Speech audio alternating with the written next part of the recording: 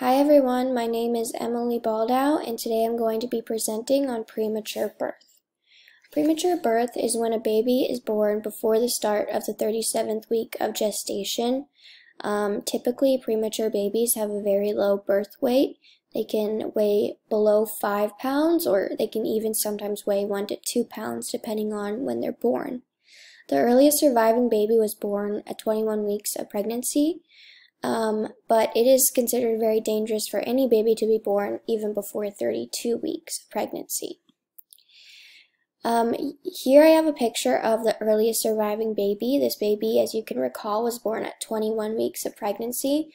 You can see on the baby's right arm here that the mom actually put her wedding ring on the baby's arm just to show how little this baby was when it was born.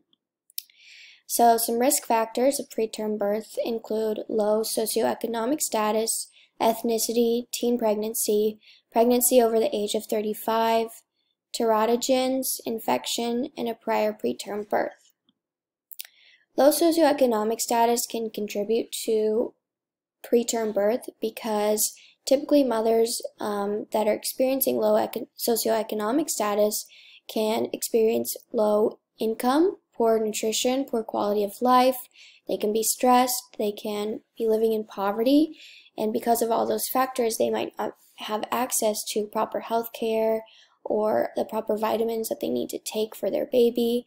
And so the baby and the mom might be in a very unhealthy state, and because of that, she might experience labor earlier, or the baby just might have to come into this world a little bit earlier because of its poor health. Ethnicity also does contribute to preterm birth. They found that Black women are more likely to deliver preterm. Researchers have hypothesized that this may be due to vitamin D deficiencies in Black women. A couple other risk factors, teen pregnancy. So teens are still developing themselves, and they have found that when a teen mother is pregnant, her body actually competes with the fetus for nutrients. And then mothers over the age of 35, they can often have pre-existing health conditions such as high blood pressure, diabetes, obesity. And so some dangers of premature birth short term for the baby include jaundice, breathing difficulties, problems regulating body temperature, feeding difficulties. And then some long-term dangers include cerebral palsy, learning delays, vision and hearing problems, death, and disability. I took this from the Stanford Children's website. These are just some changes that a baby has to go through after it's born. So, firstly, the lungs must breathe air, the cardiac and pulmonary circulation changes, the digestive system must begin to process food and excrete waste, the kidneys must begin working to balance fluids and chemicals in the body and excrete waste, the liver and immune system must begin working on their own. I included this this picture from the textbook because, as you can see, it goes from weeks 21 to week 38. And if you can recall, the earliest surviving baby was born at week 21. So you can see how all of these things still have to occur from weeks 21 to week 38.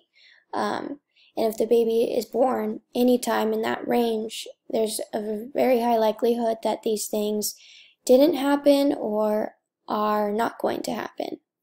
So you can see sort of from this the severity of having a premature birth.